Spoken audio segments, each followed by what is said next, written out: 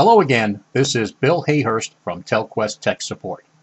In this video, I'm going to show you how to unzip the IP Office Manager 6.1.5 software. The first thing you'll need to do is go to the avaya.com website and download the new 6.1.5 software. If you don't already have a link, call your Telquest salesperson and obtain one from them. Once you go to the download link, you're going to see a pop-up that looks like this.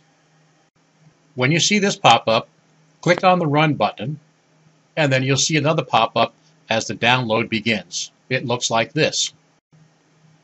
If you look over here, you'll see that my transfer rate is 475 kilobits per second. If you look over here, you'll see that the estimated time is 41 minutes. It's going to take quite some time for you to download this. This is a cable connection. If you're using DSL, be prepared for a long wait. While you're waiting for that download to take place, we're going to create a folder to save it once it's unzipped. And here's how we do this. First, we're going to go to your desktop, right-click anywhere in the desktop, click where it says New, move over to where it says Folder, and click on that. Once you do that, you'll see a new folder like this appear somewhere on your desktop. When you see it, right-click on the folder, go down to the bottom where it says Rename, and click on that. Type the new name in the bar, capital IPO 6.1.5. Once your download is completed, you'll see a pop-up that looks like this. Here, you'll click on the Run button.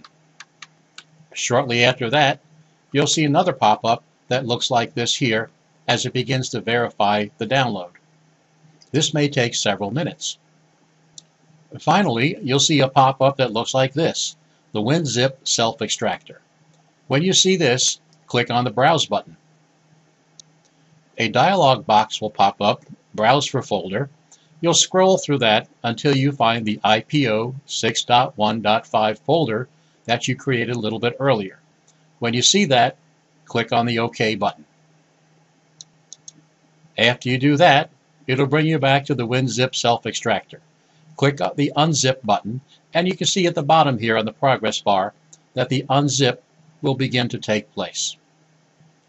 When the unzipping has been completed, you'll see yet another pop-up that looks similar to this here, Unzip self-extractor, telling you that 262 files were unzipped successfully. Click on the OK button. Okay, we're moving right along. The next thing we're going to do is go back up to that folder that you created earlier, the IPO 6.1.5, and guess what? That's right, we're going to double-click on it. Once you double-click on it, you're going to see yet another pop-up that looks like this, and it should have this information in it, admin6_1_5. Go ahead and double-click on that, and that will bring you to your final pop-up window here. We're going to run down the screen here and double-click where it says Setup EXE. Do not click on the Setup INI. We're looking for Setup EXE. Once you run that, everything else is automatic. It'll take place on its own. Okay, I hope that helped you quite a bit.